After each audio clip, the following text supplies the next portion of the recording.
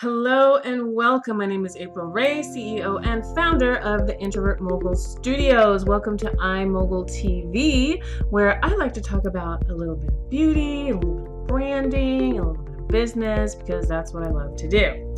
So really quick, I want to share with you a conversation that I had.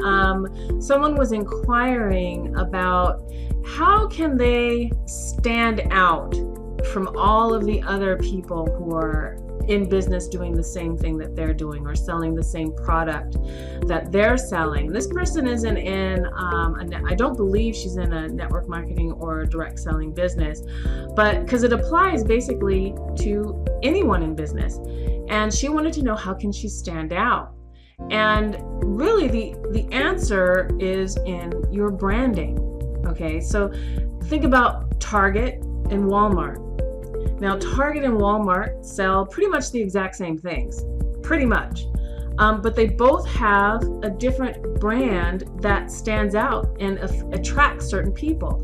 Walmart talks about the low cost, and Target talks about they're kind of they have a fun sort of, if you've seen their commercials recently or in the last couple of years, it's fun, it's young, it's youthful, it's hip, and it's a little bit higher priced than Walmart. So they're selling the exact same or similar products, but they're both successful businesses, and their brand is what is attracting the people to them. Some people are attracted to Target, some people are attracted more to Walmart. So it's the same thing in business. Now, if you're in network marketing or in direct sales, I always say you must brand you. You have to. You can't brand your business because you can't rely on that company, that MLM company. They may not be around, and everybody, like I said, everybody's selling it. So how do you stand out? You brand yourself. You start with what makes you different from the other guy. It's your personality. It's who you are. So I always tell people you got to incorporate your personality as much as possible. What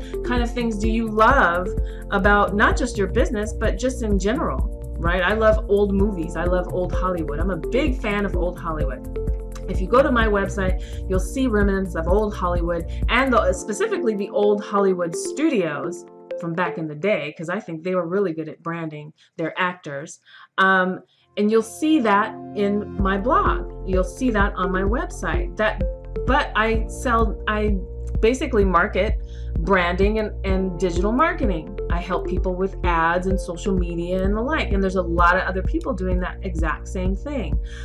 But I don't have to worry about that because I'm attracting the people because of the kind of brand that I've created. You want to create, obviously, it's going to be your logo, it's going to be the color choices that you choose, and it's going to be the niche that you're in, as well as who you want to attract. Who do you want to be your ideal client? Who is your ideal customer? Who's your ideal prospect? Those are the people you want to speak to, and those are the kind of people that you want to brand for to some degree. It's a 50-50. You're branding you so that you can stand out from the other person. You're positioning yourself from the other person, and you're also branding so that you're attracting people to you, people that kind of like what you like. Maybe you're quirky, so you attract quirky people. You want to put as much of your personality as you can into your brand.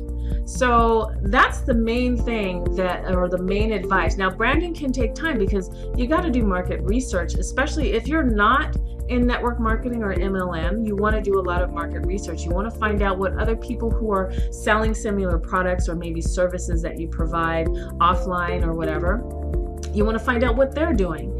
And so you got to do that research. With your network marketing businesses, you want to do research as well, but you basically get to start, you get to create your own thing. You already know what your product is.